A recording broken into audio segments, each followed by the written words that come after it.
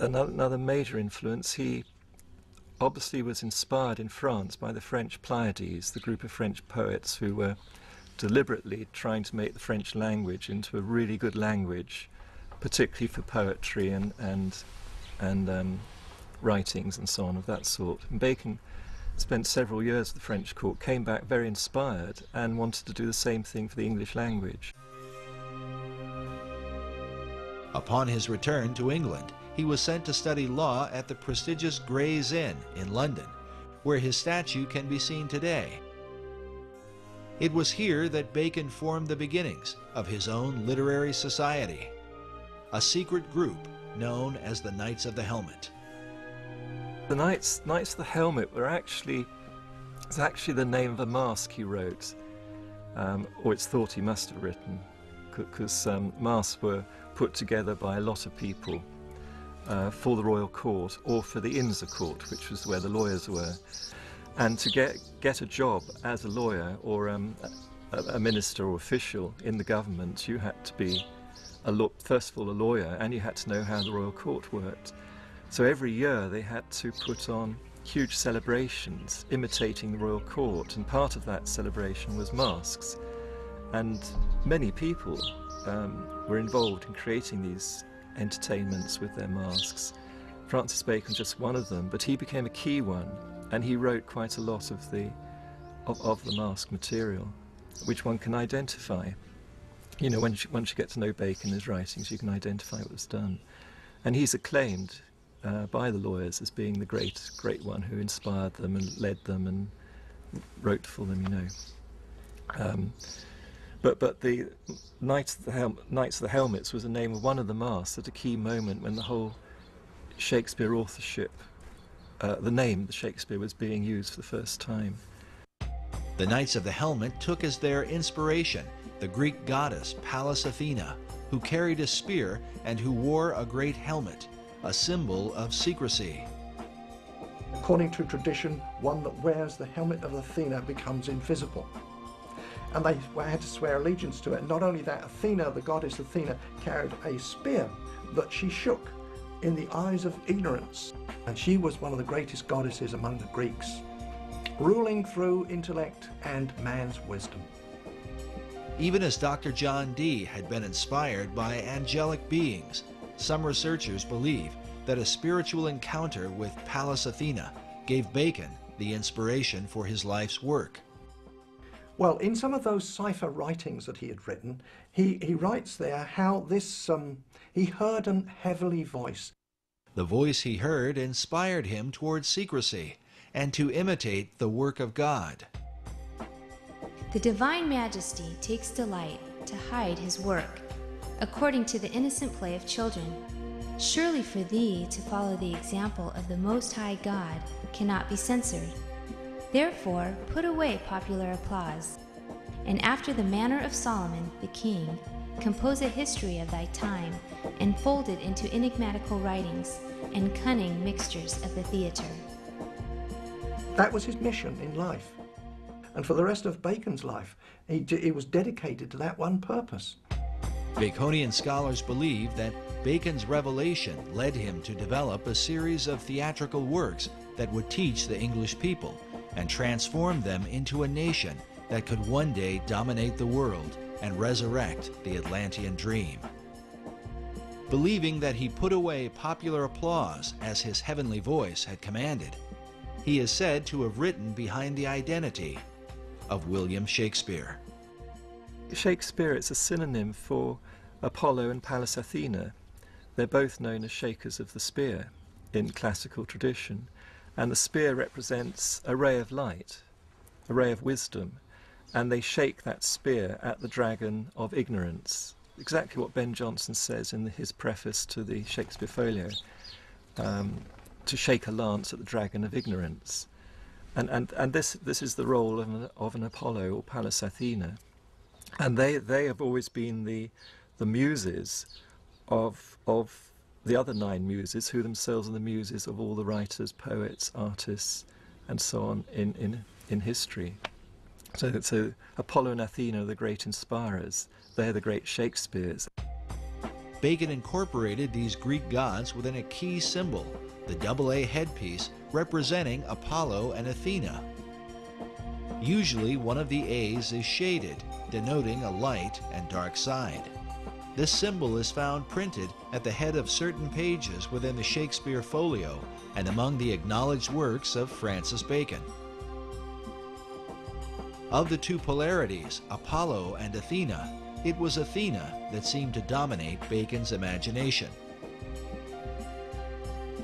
Pallas Athena was, she shook her spear at the eyes of ignorance, so she was the spear shaker. Now, she's always been known as the spear shaker. That was long before the time of Bacon. Back to the Greeks, the spear shaker.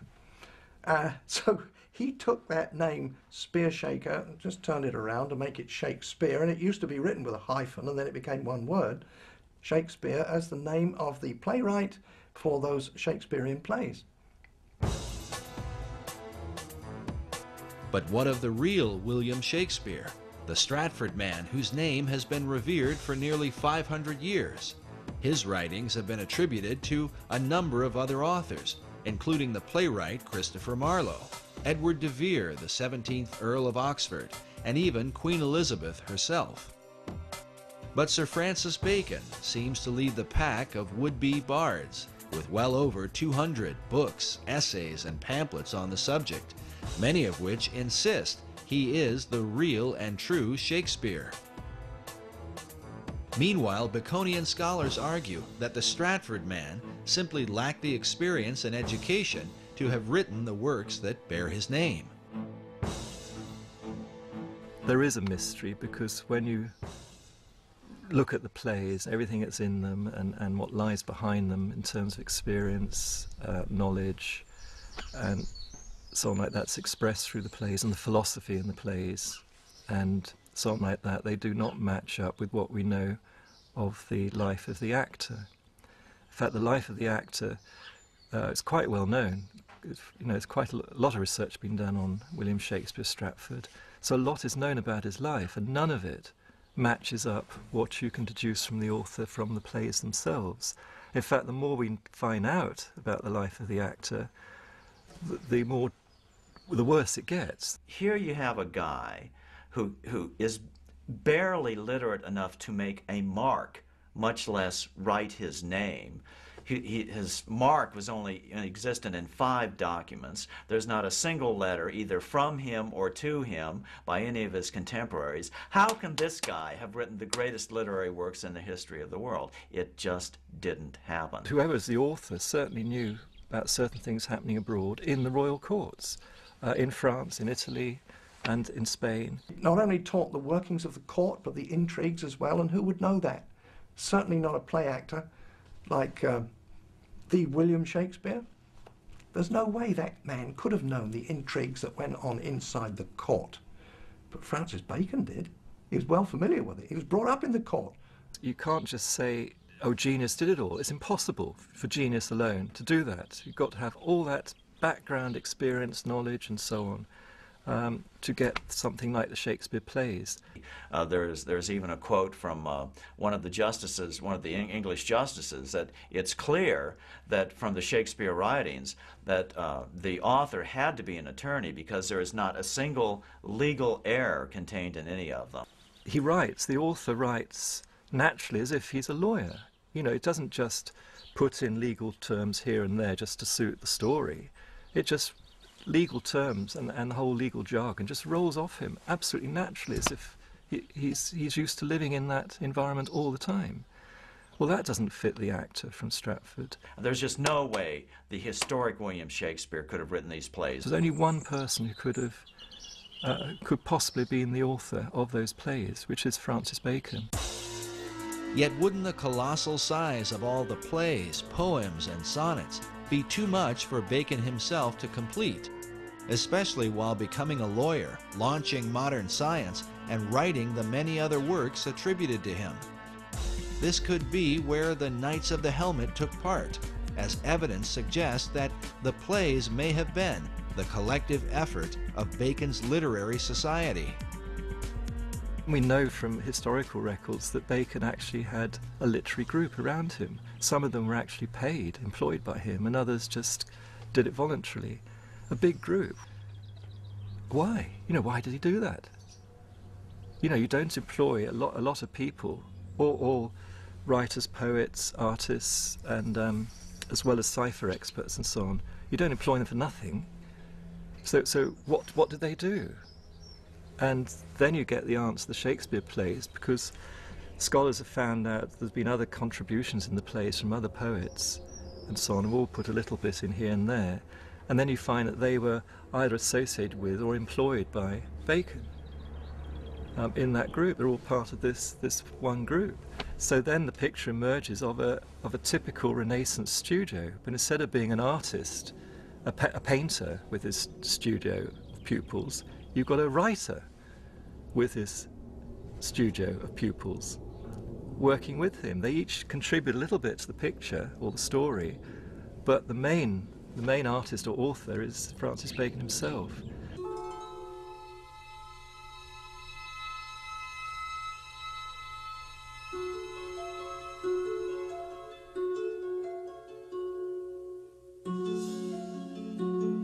But in the town of Stratford-upon-Avon, people come from all over the world to view the birthplace of the man considered to be the greatest literary mind of all time. In Stratford, they hold a strong view against the suggestion that Shakespeare was anyone but himself. It's a conspiracy theory, and it's all aimed at toppling the greatest writer who's ever lived. There is a Shakespearean trust in England, and these are people who are dedicated to the cause of supporting and maintaining that William Shakespeare, the actor, was the actual playwright. I think it's highly unlikely. Dr. Paul Edmondson is the head of education at the Shakespeare Birthplace Trust in Stratford-upon-Avon. In this debate, he is known as a Stratfordian, not just because of where he lives, but because of his traditional view of Shakespeare. The Stratfordians are considered the academic adversaries of Baconians. We asked Dr. Edmondson to comment on the Bacon-Shakespeare theory.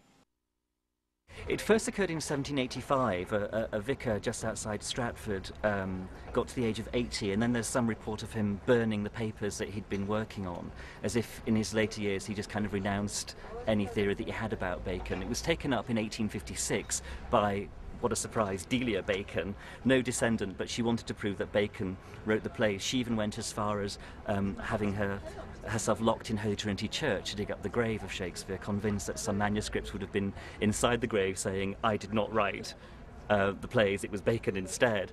And she didn't get as far as digging up the corpse of Shakespeare, and later she went mad after the publication of her book. But her book was groundbreaking. She had good support from Nathaniel Hawthorne, Mark Twain. She knew literary figures in the States. Mark Twain was certainly convinced that the historic William Shakespeare did not write the Shakespeare plays. And this is a guy, how can you deny his conclusions? He had the money to investigate it. He had the time to investigate it. He's not known as a crackpot in any other venue. In 1909, Twain took up the Bacon-Shakespeare controversy with his own book titled Is Shakespeare Dead?, in which he questions the reputation of the Stratford actor in his lifetime. He's saying that in Shakespeare's own life, no one regarded him as being important or famous or a brilliant playwright or anything like that. It was only 2 or 3 generations after his death that suddenly the historic William Shakespeare became a big deal.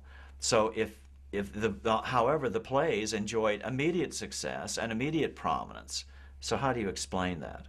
That's simply not true. There's all sorts of evidence that he died and that he was remembered after his death. First of all, there's the very significant memorial bust in Holy Trinity Church, which not only is an early likeness of Shakespeare to give us a sense of what the man actually looked like, but it also mentions him as a great writer. On the inscription of the monument, "See living art," but paid to serve his wit. I'm paraphrasing there, but it mentions living art and looking at the page rather than the monument, which is an echo of, or prefigures, possibly the commendatory verse of Ben Jonson, Shakespeare's friend and contemporary playwright, at the front of the first folio. The first folio is the first time Shakespeare's works are gathered together after his death by his friends. That's crucial. What is equally crucial is that the two tributes mentioned by Dr. Edmondson did not come about until years after Shakespeare's death. Other great writers of the time, like poet Ben Jonson, were given more immediate recognition within months of their passing. Just as importantly, the great folio assembled by Shakespeare's friends 7 years after his death contains what many believe to be some important clues. 19th century author W.F.C. Wigston referred to William Shakespeare as Phantom Captain Shakespeare, the Rosicrucian mask. This may have been partly due to the world-famous Droeshout portrait that appears on the front of the original Great Folio of 1623. Note the presence of a line extending from the jawline of Shakespeare to the bottom of his left ear, as if to suggest the face were simply a mask. If this seems far-fetched, consider the dedication which appears beside it, written by poet Ben Jonson, a friend of both Shakespeare and Sir Francis Bacon. With a rather mysterious twist, Jonson concludes with the words, "Reader, look not on his picture, but his book." Why would Ben Jonson point the reader away from the face of Shakespeare and compel men to look upon the book instead? A dedication that seems to parallel the monument at Holy Trinity Church. On the inscription of the monument, "See living art," but paid to serve his wit. I'm paraphrasing there, but it mentions living art and looking at the page rather than the monument. Are these allusions made by the men who knew the real William Shakespeare, that he was simply a mask or front man for Francis Bacon? Bacon paid him off to go and keep his mouth shut. The monument at Holy Trinity Church refers to the page that serves Shakespeare's wit. But when one looks upon the page beneath his hand, it turns out to be blank. Some Baconians believe this is a secret code, alerting the reader that the Stratford man himself wrote nothing. The empty page is said to match the empty expression on the face of Shakespeare, who Baconians argue could barely write his name. It's actually a big embarrassment to, you could say, the academic fraternity that believed the actor wrote the plays. The question of Shakespeare's literacy is often mentioned because of the few known signatures he left behind. As one writer puts it, the scrawling, uncertain method of their execution stamps Shakespeare as unfamiliar with the use of a pen. Perhaps a modern equivalent of this is to say, you know, how good is your signature on your credit card? How good is your signature when you sign your name in a shop or on a bank transaction or whatever? There are several signatures which survive of Shakespeare. How good would you like them to be?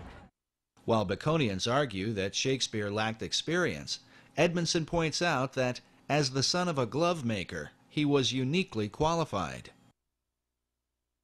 There's lots of references to different kinds of leather. For example, Feste's line in Act 3, Scene 1 of Twelfth Night about someone's wit being like a cheverel glove. Cheverel, as the son of a glove maker, Shakespeare would have known, is a kind of kid skin which stretches and stretches and stretches when you're making the gloves. It's a very soft, supple material to work with. And here you have it immersed in the wordplay of one of Shakespeare's clowns. Francis Bacon knew nothing about different kinds of leather, I would suggest. Actually, you could turn this whole thing on its head and say that Shakespeare wrote Bacon, which is something that a lot of people don't suggest, because why bother to do it that way around? One of the problems is the Shakespearean trust is that while these objections come up to William Shakespeare being the author of the plays, they refuse to investigate the contrary evidence which has been put forward to them. They refuse to look into it. They refuse to look into the cipher codes that Bacon incorporated in the first folios, for instance. Bacon uses this cipher in the Shakespeare work and his own, and in the work under his own name. But he also, in doing that, signs his name and the name of the Rosicrucian fraternity. This code system of writing he used all in his entire life. The examination of the cipher codes in Shakespeare's plays have filled hundreds of books and essays over the last few centuries. But perhaps the most specific evidence are the presence of Baconian and Rosicrucian emblems in the Great Folio of 1623 and in earlier works by Shakespeare. Bacon's light A and dark A symbol appears, representing the two Shakespeares, Apollo and Athena. Meanwhile, this Rosicrucian emblem, featuring the god Pan, is found prominently throughout the work. Other mystical headpieces with Rosicrucian symbolism are found both in the Shakespeare Folio of 1623 and in works openly published by Sir Francis Bacon. The varied symbols and ciphers clearly mark the presence of Bacon and his Rosicrucian fraternity, while to what extent they were involved in the writing of the plays remains a matter of debate. But perhaps the most compelling evidence is that the works of Shakespeare helped to accomplish exactly what Bacon and his Knights of the Helmet set out to achieve. While the numbers vary, the plays are said to have developed some 20,000 words for the English language, with some words being created, older words being revived, and current words being used in new ways. Could the actor from Stratford, with a limited education, have accomplished this coincidentally? The Shakespeare controversy was illustrated quite clearly by Masonic author Manly P. Hall in his book, The Secret Teachings of All Ages, where he reveals the veiled purpose behind the writing of the plays. He says, Sir Francis Bacon, the Rosicrucian initiate, wrote into the Shakespearean plays the secret teachings of the fraternity of the Rose and Cross and the true rituals of the Masonic order.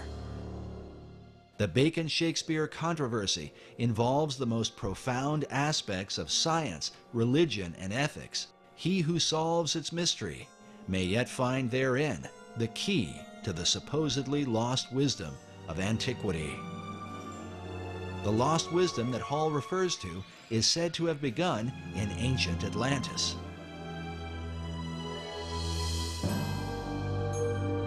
Is this the real key to understanding Shakespeare?